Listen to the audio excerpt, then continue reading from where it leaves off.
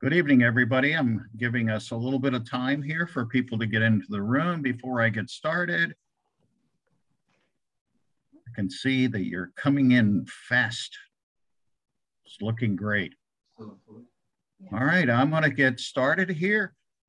Welcome to our final One Health seminar of the semester here at Delaware Valley University. I am Reg Hoyt. I am your moderator for this evening, and I'm sure that most of you have been here before, but for those of you who have not, let me tell you a little bit about One Health. Well, One Health is a transdisciplinary systems approach to really working not only at local levels, but all the way up to the global level.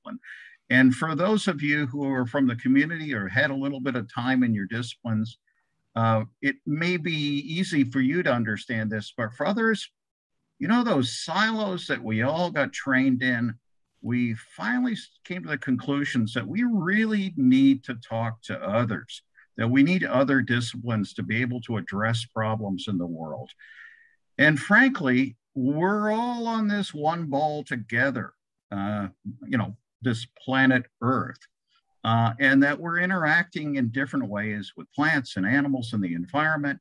And in turn, they're affecting us as well. And certainly having a pandemic that has been the full attention of all of us for quite some time now, we're well aware of the fact that we're kind of interacting with the natural world, and the natural world is interacting with us. Well, here at Del Val, we've been working on this issue to try to incorporate it across all of our departments for, well, 6 years now. And the way we've been approaching this is from three basic sides. One is education. And so our Del Val Experience 2, which is our freshman class, one of our freshman classes, introduces the concept to everyone here at Del Val. And then in other classes across the curriculum, people are talking about how you address problems and that you need a transdisciplinary approach. Research is another component of this, and we're very lucky at Delaware Valley University that we've been about the land from the very beginning. When Rabbi Kroskoff founded Del Val, he was looking at, learning through practice. And practice really comes with working with each other. And we're small enough that our silos, well, they don't exist quite as grandly as we see at large institutions, and provide some unique opportunities for us to work together. And then finally, outreach. And that's what tonight is all about. Our seminar series is not only for our students, all of our students and our faculty, but also for all of those members of the community who tune in with us as well. It is our goal to bring all of us together to think about things that maybe we haven't thought about before, and realize that we all need to work together to address the issues in our lives, whether it's locally or whether it's regionally, nationally, or internationally. We're very fortunate that the Bucks County Audubon Society is co-sponsoring our evening tonight. And the executive director is Stacy Carpool, and she is here tonight to tell you a little bit about Bucks County Audubon Society at Honey Hollow, and to introduce our guest tonight, who I am extremely happy to have with us. Thank you for attending. Thank you so much, Reg, and thank you so much for having us. As Reg said, my name is Stacy Carpool. I'm the executive director with Bucks County Audubon Society. Bucks County Audubon Society is an environmental education center. We are located just outside of Peddlers Village in the New Hope Soulberry area, so nice and close to everybody. Hopefully many of you have had an opportunity to come out, maybe hike the trails, maybe you've come out with a class to engage in a project with us. It's a really, really fabulous place. We're all about connecting people to the natural world and hopefully inspiring everyone to become good stewards of the earth. We have tons of programs throughout the year, and we are also, I'm going to put this plug out there since we have a lot of students on tonight, we are soon going to be looking for a lot of extra interns and educators to help us next summer. So if you are interested in a potential summer position, definitely keep a lookout on our website. Those will probably be posted, I would guess, probably by the first of the year. So hopefully we can engage many of you out at our site and help with working with the children and working with on the property. So thank you so much. And Reg, let me introduce our speaker tonight. This is not my strongest suit, so we'll give this a try. We are really, really excited. I have to admit, I saw this title, I'm just like, wow, this is someone really, really amazing. So I really want to introduce you to Dr. Bennett, who's a professor and chair of sustainability science at McGill University, which is in Canada, which I did not know when I first started looking that up. And her work really focuses on the interactions among ecosystem services and how we can manage those interactions. She is a leader in this field, collaborating with multiple stakeholders in this. Okay, I'm gonna get this wrong. Is it ResNet, I believe, which is a 100+ person strategic network, which I think is amazing. Anytime you have that many people involved in something, it's just always amazing. Her most recent work focuses on radical transformative experiments in society, which you can't get better than that. That just sounds amazing to me. And she's also has had several fellowships, many awards, and I love the fact that she has over 150 peer-reviewed publications. So hopefully the students will all take that into consideration. That is really, really impressive. So we are so excited to have you with us tonight, and I'm looking forward to learning so much from you. Awesome. Thank you so much, Stacey. That was it was a lovely and very generous introduction. So I really appreciate that. And I'm just thrilled to be here today, as I was when I was first contacted and sort of looking around about the university and about One Health, and seeing somebody else out there who does this transdisciplinary systems approach. That is really surprisingly rare. So it's really nice. And I feel like I've found like kindred spirits when I find someone, or even a group of people even better, who are thinking about things in this way. So what I'm going to do today is sort of introduce you to ResNet, this project that I'm running now, and I'm going to do that in sort of service of talking a little bit about ecosystem services and about transdisciplinary science.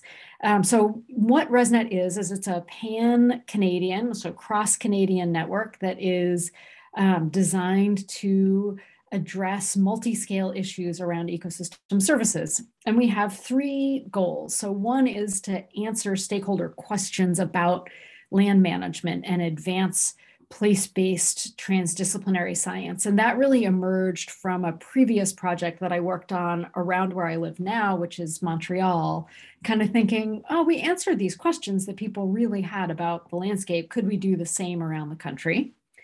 Then second, to make inroads towards improving the scientific understanding of ecosystem services. And that goal kind of emerged from a workshop that had about 24 of us outlining research goals. And that led to a paper that I published in 2015 that outlined next steps for ecosystem service research. And I'll get to that in more detail later, but we really wanted ResNet to try to answer some of those questions. And then finally, to use the results of 1 and 2 to contribute to some sort of national monitoring system for Canada, that we could answer decision makers' questions, reflect the latest understanding of ecosystem services, and help Canada do a little bit better job of ecosystem management.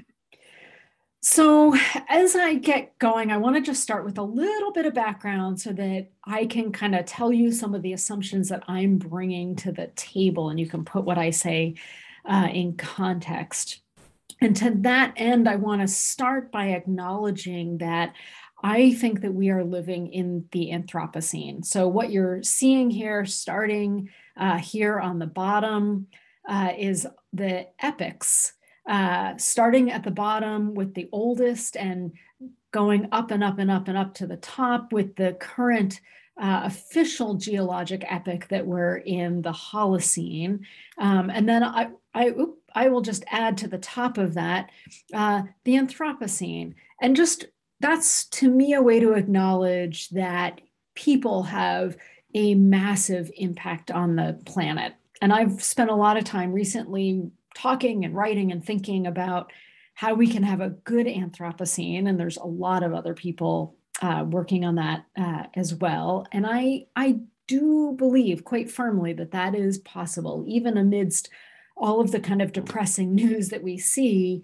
And I think that we get there through science, but also through building a kind of empathy with each other and with the other species on the planet and with the ecosystems on the planet. And so to me, there's a question here about how can we build resilient systems that help people and nature thrive together? And when I say thrive together, I mean because of one another and not like thrive just in spite of one another. So the way I think about this, and this is kind of echoed in a lot of the One Earth material that's on your website that I've been reading, is how do we see ecosystems and social ecological systems together? So there's a lot of research actually that sort of focuses on that arrow from people to nature. So it might focus on, pollution or land use change or other ways that people are problematic for nature. And similarly, there's quite a lot of work now on the benefits that nature has for people. That might be ecosystem services or food or places to recreate. But there's actually very little that looks at the two-way relationship between people and nature. And that's a really important gap, and one that I'm always thinking about and trying to fill with the research that I do. So if I put that another way, this is a paper or figure from a paper by Georgina Mace. And what she points out is that we've been through a lot of different versions of the way that we think about the human relationship to nature. So in the top, in the 1960s and 70s, we might have thought of nature and people as essentially being two separate things. Then in the 80s and 90s, there was a lot of research about how people are a problem for nature. We're causing extinction, we're threatening species and habitats and polluting places. That shifted again in the early 2000s. I should say a lot of that research was focused on how we can stop some of those problems. The early 2000s then, we're now thinking about how ecosystems function and how they benefit people. And what Georgina proposed when this paper came out was that we were moving into a new era focused on resilience and systems that was interdisciplinary and that really focused on the relationship between people and nature. So a couple more introductory slides, and then I'm gonna get into it. But when we're thinking about nature, we might look at a picture like this. This one happens to be in Western Canada, but there are not so different landscapes, not all too far from where you are right now. We look at a forest like this and we know that it has trees and stores carbon in those trees and in the soil, and it harbors biodiversity and all of these things. But we tend to, as scientists, we do one of two things. So we either kind of measure this, so timber, and because our economy is rooted in resources, this is a really important one. We focus on the cheap, reliable, and efficient production of timber from forests. And we measure mostly wood in the near term. So that's this, the nature to people.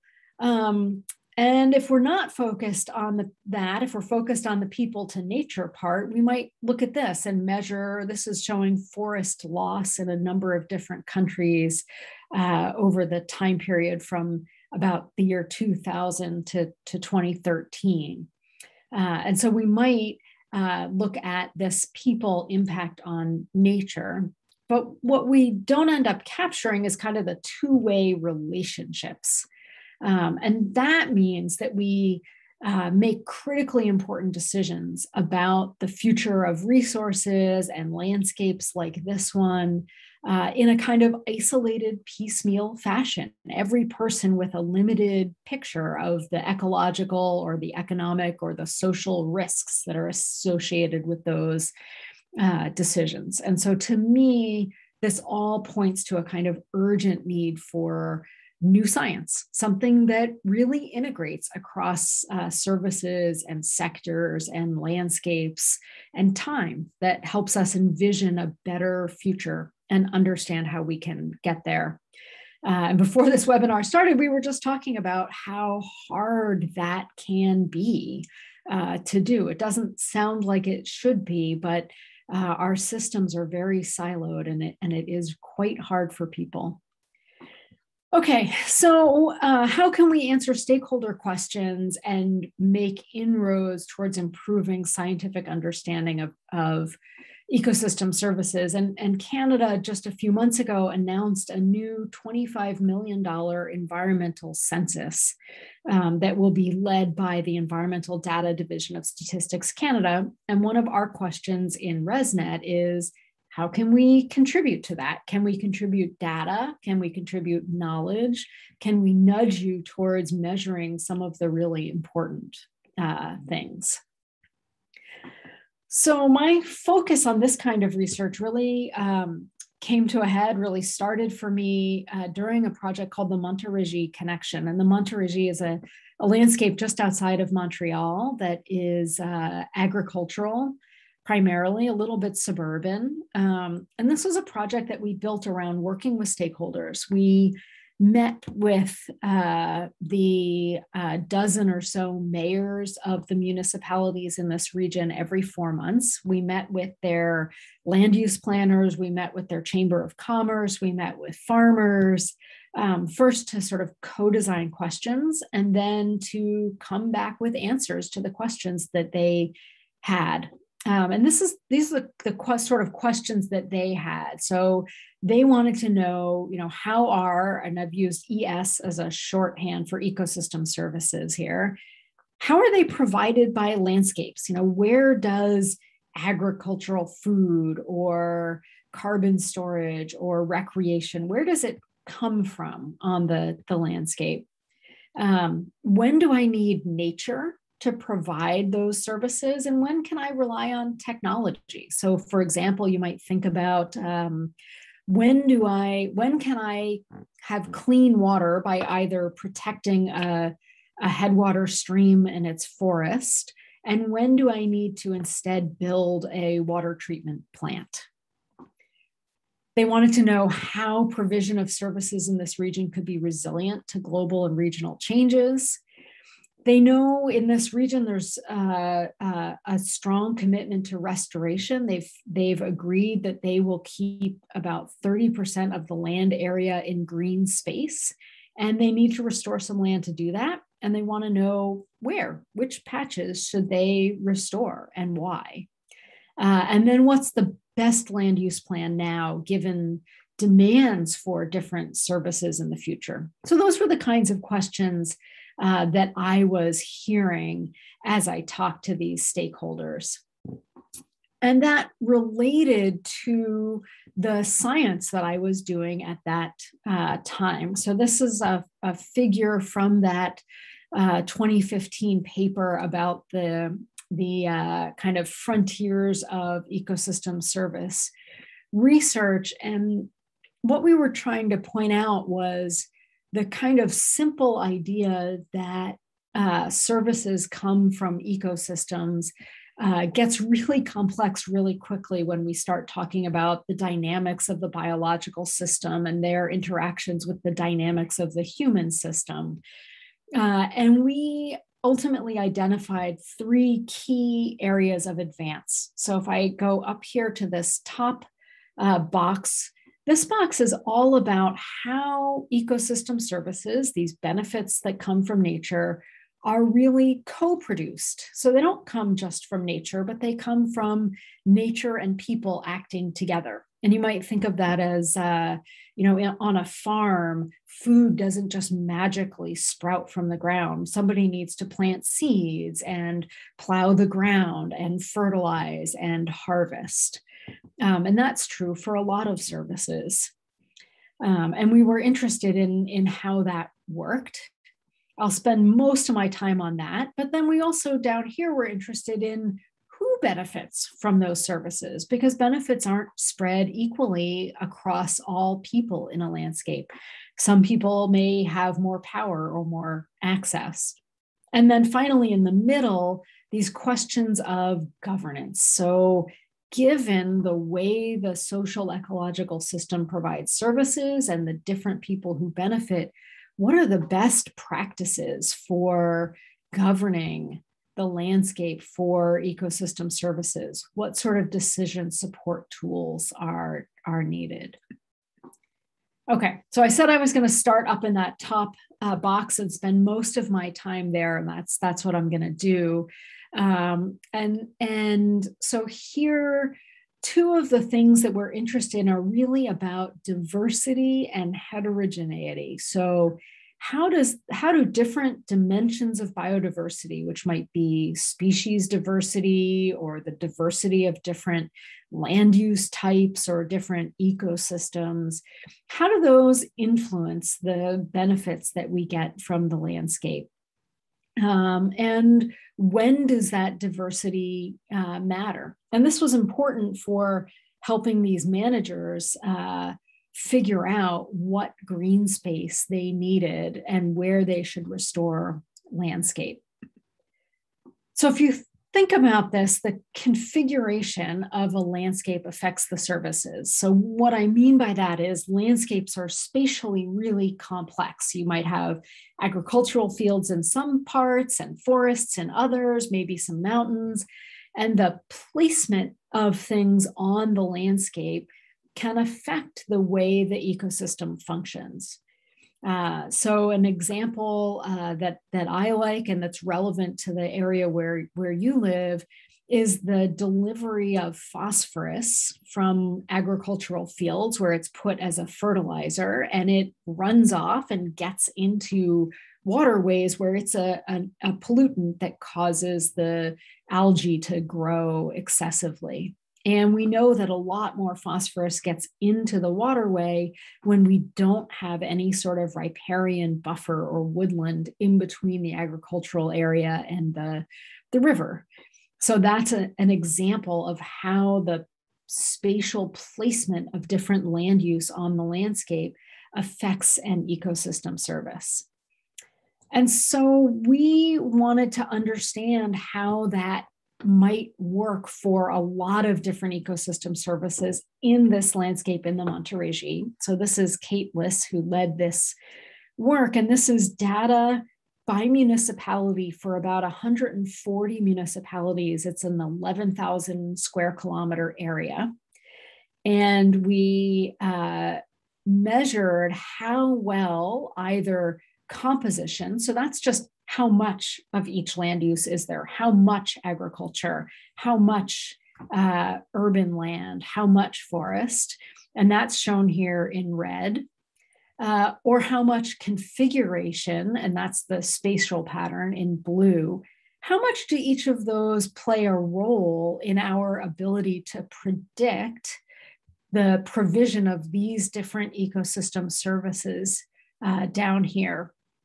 And what you see is that there's actually quite a lot of blue on here. So that means that where things are on the landscape really makes a difference. It's not just how much forest is there, it's where that forest is. And that was especially important for things like the value of cottages or water quality or tourism in this region.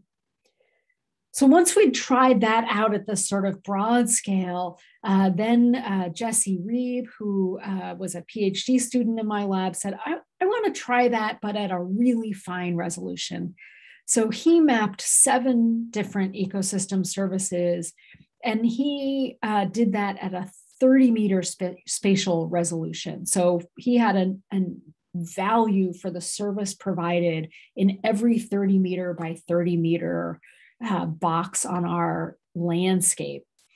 And I'll just show you a little bit of what those look like. So, here's agriculture up here, and the yellows are areas where we're producing more food, and the red where we're producing less. And here's carbon storage down here. So this is out here is where the forests are. The city of Montreal, where I live, is sort of in this region. And the forests are generally, as you get farther away from Montreal, a lot of the recreation happens close. No surprise, people don't want to travel all that far to recreate. And for us, deer hunting happens kind of at the edge of where the agriculture meets the forest. So once Jesse was able to map those services, he then looked at different classes of configuration on the landscape. So let me talk in a little bit of detail about how we did that, because it'll make a little bit more sense. So he mapped for every one of those 30-meter pixels, how close is it to the edge of this patch? So you could imagine a piece of forest that's in the center of a big forest patch, or one that's right at the edge. He mapped how diverse those patches of landscape were, and how connected they were, or how close they are to other patches of similar types. And if we take sort of the four extremes, we end up with four different kinds of landscapes. And we can map those right back onto our Montérégie. So we have, for example, in the dark blue, we have edges of highly connected landscapes. Or in the maroon, we have edges of very non-diverse landscapes. So we're able to map those back. And then we're able to take a sort of finer scale look at what's going on with landscape configuration and ecosystem services. So I'm showing here the relationship between services. So for example, this first one is the relationship between deer hunting and maple syrup. And what I want you to notice, and this line is 0, indicating that there's no relationship, is that sometimes there's a positive relationship between deer hunting and maple syrup, meaning where I get more deer hunting on the landscape, I'm also going to produce more maple syrup. And in other kinds of landscapes, there's a trade-off, meaning where I have more deer hunting, I get less maple syrup. And that was really interesting to us, because it meant that not only did configuration tell us where services were produced, it was actually influencing the relationships between different services on the landscape. And of all the comparisons we made, 20 of 21 of them showed a statistically significant variation. So there was a lot of influence of configuration on these relationships. So we found here from this little part that configuration, the spatial pattern of land use, it influenced just individual services and their interactions. And no one type of configuration led to more positive or fewer negative interactions overall. So that complicates matters for these landscape managers. They really have to think about what's going on the landscape in some detail beyond just the immediate impacts of land use change. So what we're doing with that now is sort of modeling the future outcomes of restoration. So we know that this landscape is about to be, large portions of it are about to be restored. Probably that'll be about 17% of the landscape, but it might be, let's say, half of that, 8%, or a very low amount. And then we were curious about whether if you restored that landscape at random, would that provide different ecosystem services from if you focused on abandoned agricultural fields or degraded agricultural fields? And this work that's being done right now by Catherine Destremps is basically filling in each of these boxes with a map for different services. So I'll show you just the agricultural map. So this is with 2% restoration, 8% restoration, and 17% restoration. And so here the agricultural production, when it's yellow or red, it's more agriculture, and those purples show less agriculture. And Catherine's now working on building models that will allow us to do that for 6 ecosystem services in total. So we'll be able to get back to our stakeholders, our decision makers, a lot of useful information about why it matters where they restore this landscape and what they can do about it.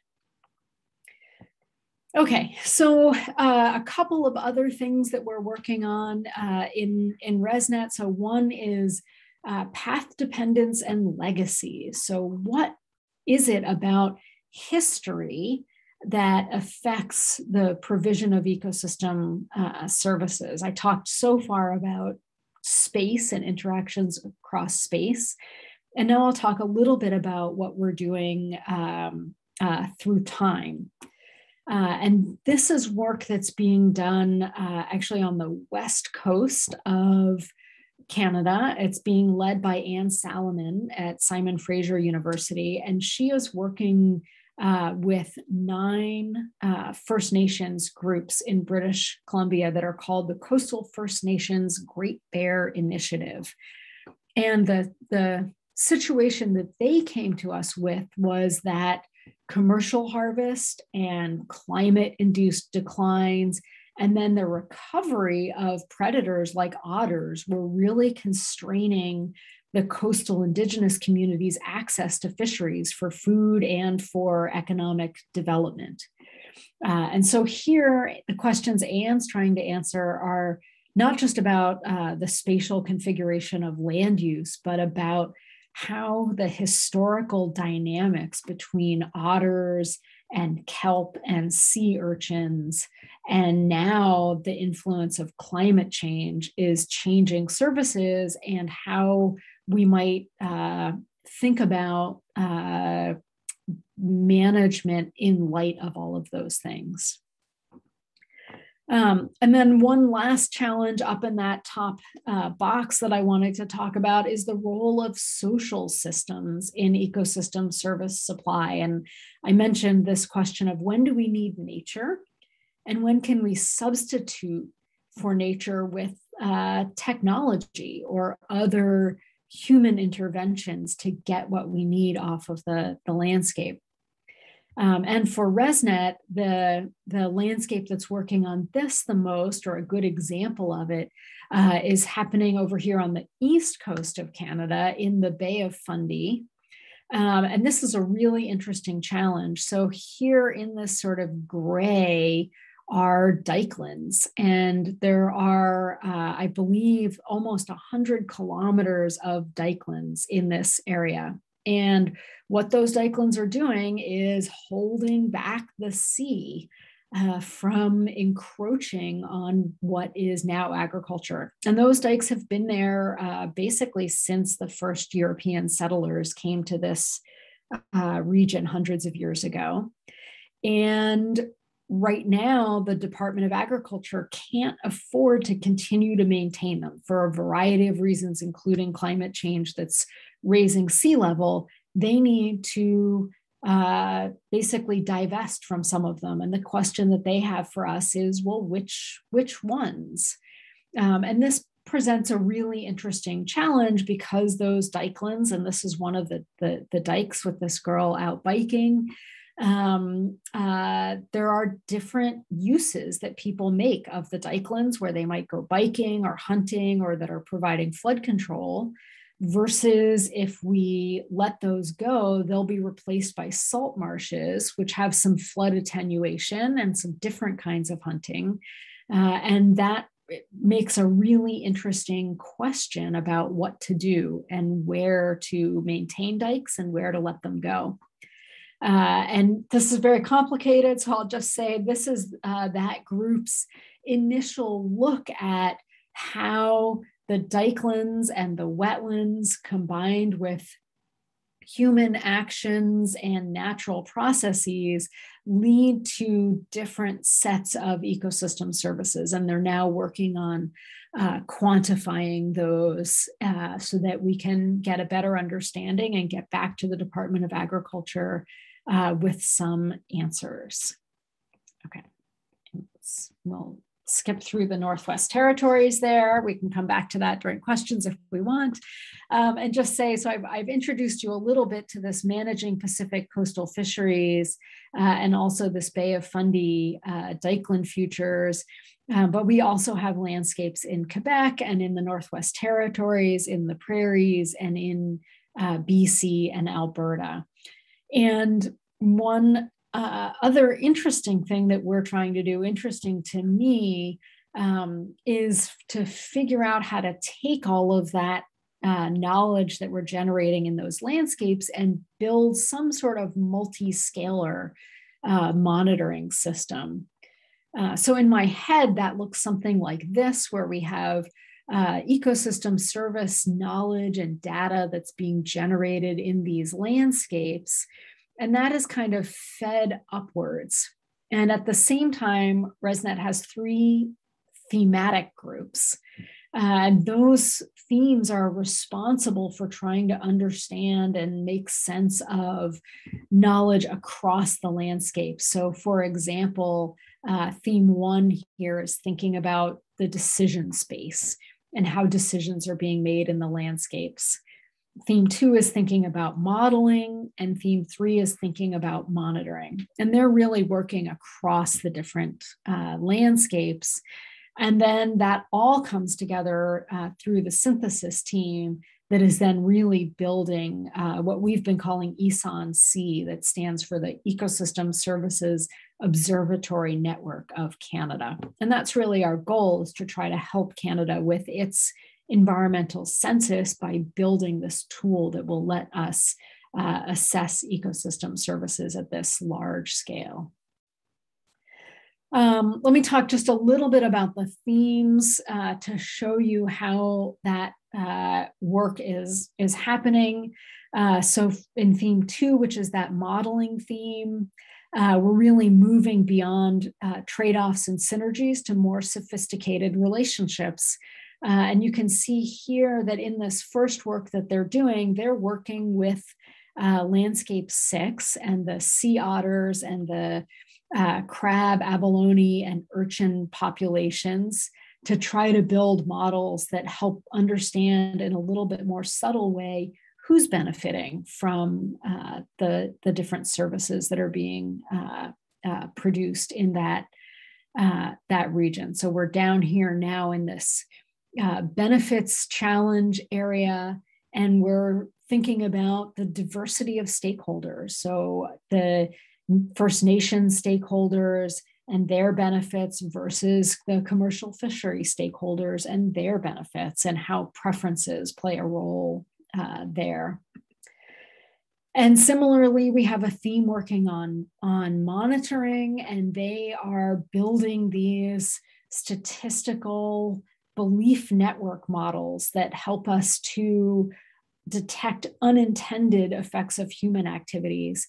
And they're working again in this Montérégie. So this is sort of the southern part of Quebec, where maple syrup is a really big product for us, and trying to understand how climate change combined with people's demand for maple syrup influences production. Okay. So I have one last thing to talk about, and then I'm going to stop and leave some time for us to chat and have questions. But I want to just talk a little bit about this scaling up, because there are a lot of values of doing work at a local scale, because we can be more transdisciplinary. We can engage local actors. We can fit the research to real questions that people are asking. That knowledge is more likely to be taken up. that motivates action, it amplifies missing voices, and all of these things are really important on the landscape, and cross-disciplinarity, this transdisciplinarity. But one of the big questions is, can we scale that up? Can we say something about what's happening across a whole country and really build some sort of observatory network?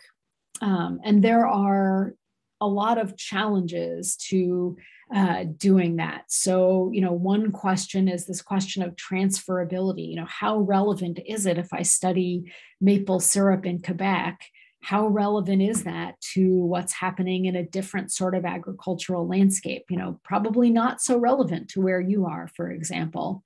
How do we make sure that we have the infrastructure for sharing? That actually takes a lot of time, and everybody's busy just sort of keeping their own things going and doing their own jobs. So how do we make sure that we've left enough space for the time that it takes to share and talk?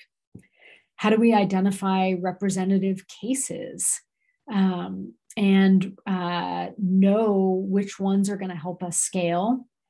How do we incorporate different knowledge systems like Indigenous knowledge? How do we align timescales and priorities? And then how do we deal with the sort of power relations and shifting dynamics that can happen between different groups?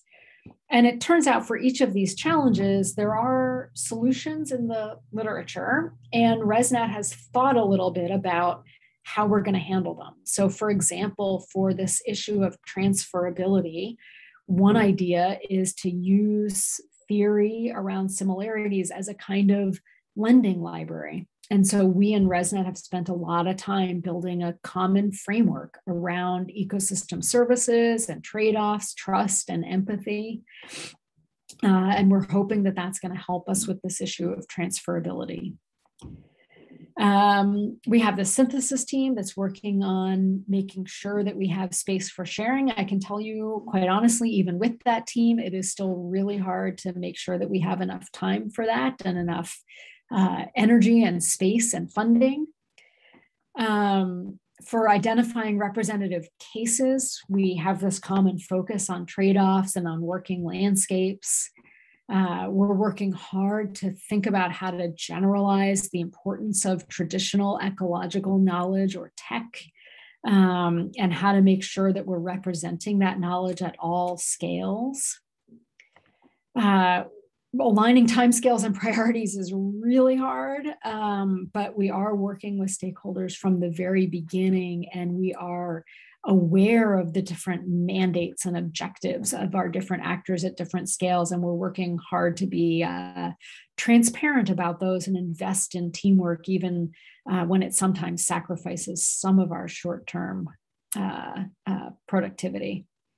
And then shifting power dynamics. And that's really about getting actors working together early in the process. And we've been trying to do that with multi-actor workshops. We're a little bit stymied because we only started a few months before COVID, and that has made getting everybody together a little bit harder than it might otherwise be.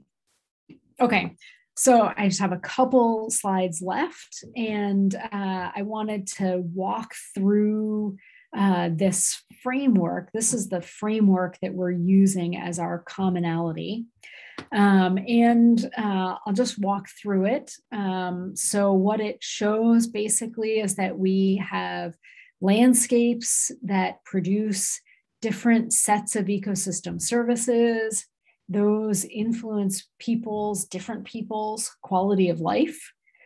That quality of life then influences our decisions about when to use technology and when to use natural capital on our landscapes to produce ecosystem services.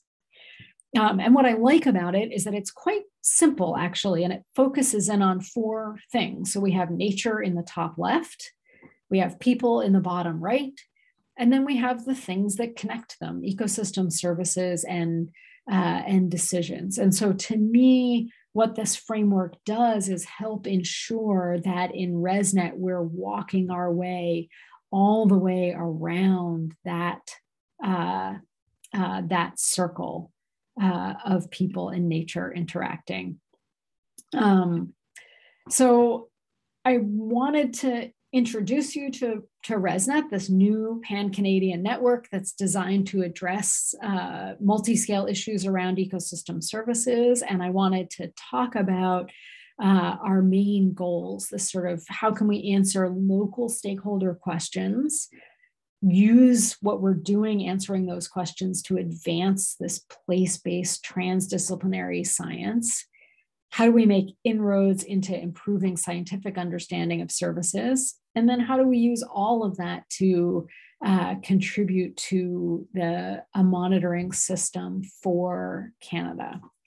I hope that I've gotten through all of those a little bit quickly, perhaps, but I really wanted to leave time for questions and conversation.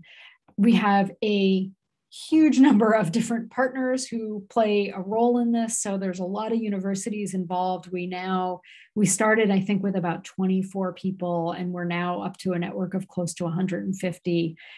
We have a lot of partners who are either helping provide technology or using the results that we are producing in ResNet. And then at the very bottom, NSERC, which is our primary funder in all of this. So I will thank you very much. I'm going to stop sharing so that I can see what's going on here. And then maybe I will hand it back over, and you can tell me how you want to handle questions and conversation. Yes, please, everybody, put your questions into the Q&A box that should be at the bottom of your screen. As those come in, if you would like, Dr. Bennett, I will ask those and try to get things going a little bit.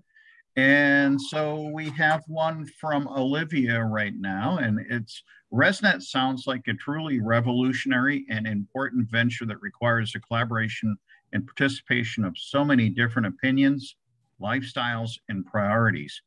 People are a vital part of the system of things, One Health, with an exclamation point.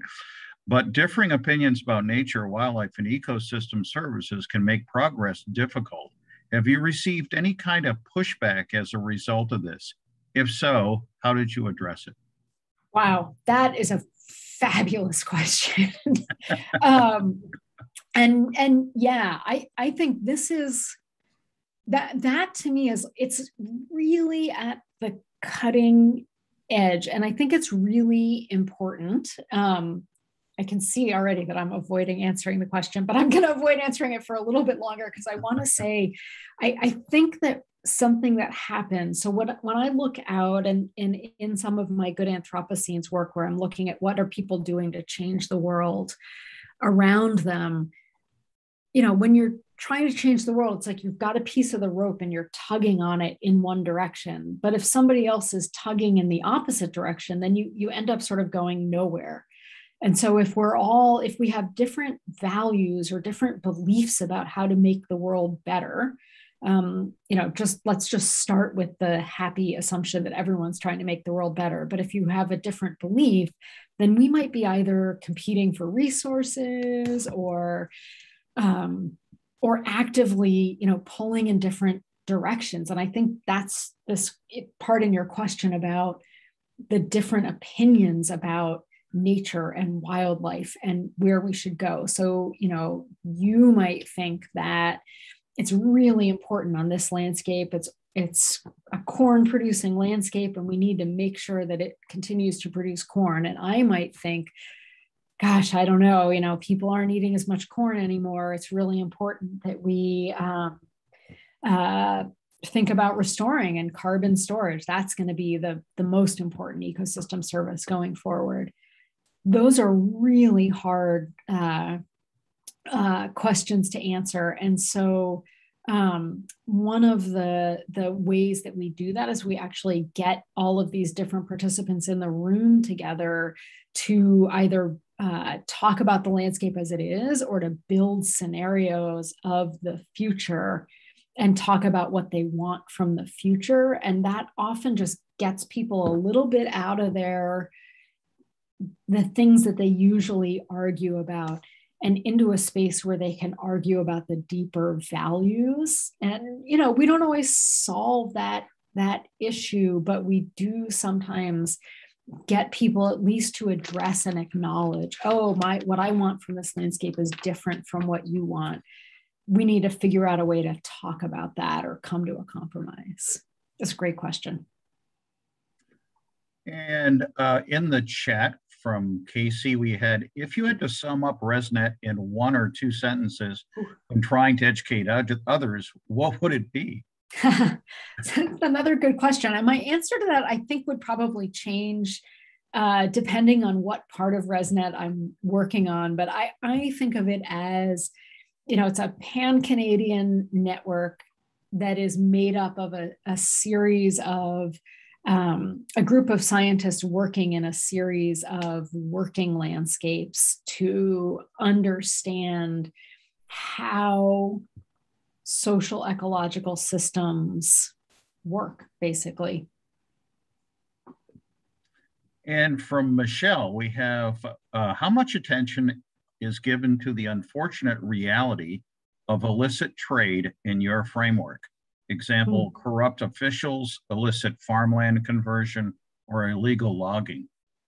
So good question. I mean, and explicitly, I think the answer is really none, which maybe points out that my framework is, works better in a Canadian context where there's maybe a little less of that than it might in another context. And I'm trying to think if it could be, there is, I didn't talk too much about this, but in that framework, there's a section of that outside the main circle where we show how services can move, right? Some services like agricultural production, you put it in a box and send it away to somewhere else. And other services don't move, like recreation. I can't box that up and send it somewhere else. So I'm trying to think about whether you could think about that arrow of moving. That's where that illicit trade comes in, and whether you could sort of expand that out and build in there. But I don't think we're explicitly doing that. And maybe we should. Danielle asks, is there a particular landscape or system that fascinates you the most? So for me, I think it's agriculture. Yeah, I think it's agriculture. There's probably a couple reasons for that. Some of it is my family's from actually not too far from where you all are in Pennsylvania, around the Lancaster area. And so some of it's just, well, that's the landscape I grew up with. And some of it is, that to me is where people and nature come together. And I know I don't know if it's most ecologists, many ecologists are drawn to kind of, the wilderness or the rugged or the, really remote. And those places are certainly beautiful, but to me, maybe because of my interest in how people and nature get along, that really happens in these agricultural landscapes. That's where all the complexity is. And so to me, that's where it's most interesting. Cool. Eric asks, what is your strategy for expanding and improving ecosystem services in areas that have been heavily developed by humans? Wow, y'all are hitting me with the good questions tonight. These are great. I'm so tempted to write them down so I can come back and think about them. I'll have to just store them away for now. Yeah, it's an interesting question. I mean, in some ways, the reason that we're heavily developing these landscapes is to get particular services, right? So it's often to kind of intensify agriculture and make that production really efficient, or to really get a lot of timber. And what that's done is kind of ignore some of the other services that are being produced in those landscapes. And that's, for a long time, has been a focus of my research, is just kind of educating other scientists and people in general about those trade-offs, helping people see like, hey, it's not cost-free to develop this landscape so heavily. You might be getting one thing, but you're giving up other things, and those other things are of value. At that point, then the decision kind of gets turned over to these decision makers about, well, what do you want to do about that? Because that feels to me like that's no longer a scientific question. That's a question about community values. And the question before that came up about when people have different values, then that community needs to sort of dig in and say, okay, we built these scenarios. Here's 3 different options or a range of options of what we can get.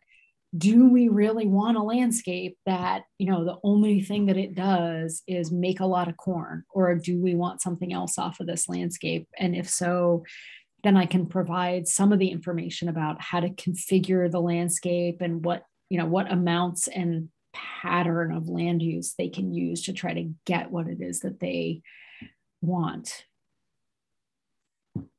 And from Claire, we have, has ResNet proposed a combination of services, uses of the land that the stakeholders refused? I'm curious if the officials have at any point have gone against the scientific advice for the best balance. Yeah, for sure. I mean, less, I think, going against advice, because we do try really hard not to say like, all right, this is the right direction, but rather to say, this is your menu of options. But there are for sure times that the managers in these landscapes kind of say, well, yeah, I know you're telling me that I should do, try to get more diversity going on in this landscape, or, that would benefit a bigger diversity or bigger group of my stakeholders. But, and then the but, and then it's usually this group of stakeholders is much more powerful. And so I need to do what they want. And so, those decisions end up being out of our hands, but there are for sure times when power or money or other things kind of lead a landscape off in a direction that I wish that it wasn't going. But I do think ResNet has a role to play, and anybody doing this kind of work has a role to play then, because we can bring at least some science and some legitimacy to a process to help people have those conversations. We're pretty much at the end of our time, but I have another question. I'm really curious, looking at these projects across the breadth of Canada, and that this is happening at a national level. In the United States, I could just see states' rights coming into play, and that any kind of attempt by the national government to come up with a kind of a broader view of things would be met with a lot of resistance. Do you see that at a provincial level?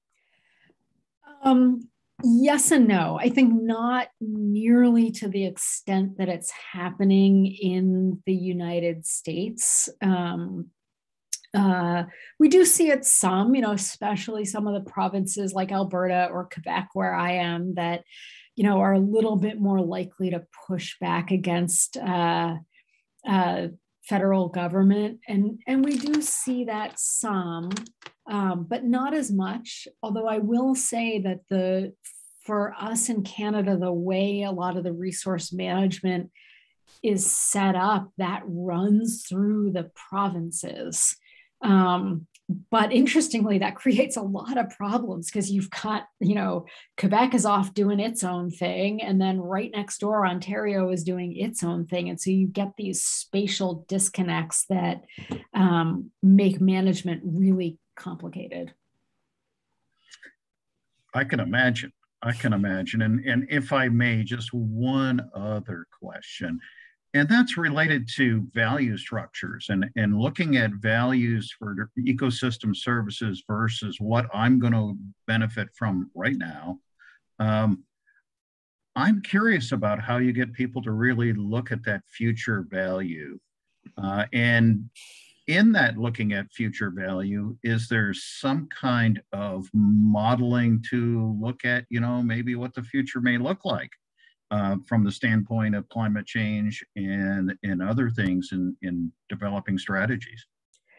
Yeah, that's a good question. And I don't know that I have the answer to that, although I can say that the scenario development work that I've done, I can see that when that has an influence. So when we did scenario development, and we had these great artist images that were done for the Monterigi. And I just remember, a few people in the room, like the woman who was the representative from the Chamber of Commerce, who was all the time pushing, development and suburbanization and increase the tax base. And then, when she saw the scenario outcome of that, she was like, oh, well, that wasn't what I wanted. I lost a whole bunch of forest. And she just kind of hadn't connected the dots that that was what was going to happen. And the same thing happened for almost everybody had a favorite, including me, right? You go in and you're like, ooh, I really like this one that's like really green. And then you kind of go, oh, but I put a bunch of farmers out of business. And so everybody had this little bit of aha moment that I feel like maybe it didn't all the way shift our values, but it at least kind of opened the door to that being a possibility. So I'm looking forward to doing more of that with the ResNet landscapes. Yeah, I think that the GIS and being able to visualize modeling is probably going to be extremely valuable in that decision making. Great. I hope so. Thank you so much. This has been fascinating. I have thoroughly enjoyed it. I'm sure that our audience has thoroughly enjoyed it as well. Some great questions from everybody. Just a reminder by Claire from our library, who has done an amazing job of pulling together information to kind of support not only our seminars, but to encourage you to learn more.